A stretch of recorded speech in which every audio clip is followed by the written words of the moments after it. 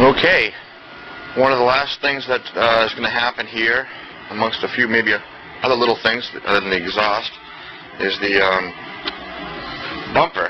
And we've been talking with the customer and working on a design for this. He has an original, well, not original, but he has a winch that came with it originally to us, and we're going to retain that winch. And what we're doing here is we're custom building our typical bumper, but we're making it so that the winch that he sent us or came with the truck will be installed. And on our bumpers, the ones that we offer on our website, they mount to the stock brackets, these gusset brackets, these triangular plates. They bolt right down in here.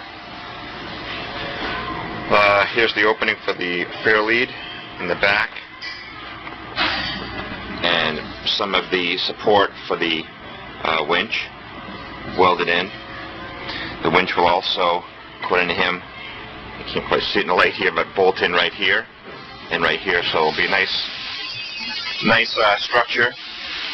And down below, in our typical fashion, we have a bracket along with a receiver.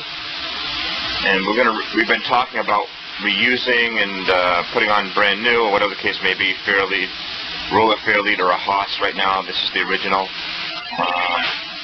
We may just put on a new one. This is pretty rusty over here, so aesthetically it's not great, but I'm sure it will still work fine. These are mounting points for clevis to go on. Nice welding. This is 5-inch box that's been capped and welded.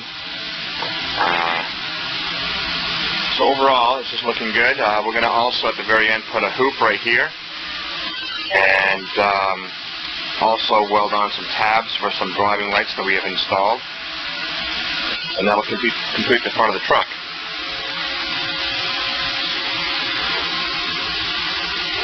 And then we will paint it black.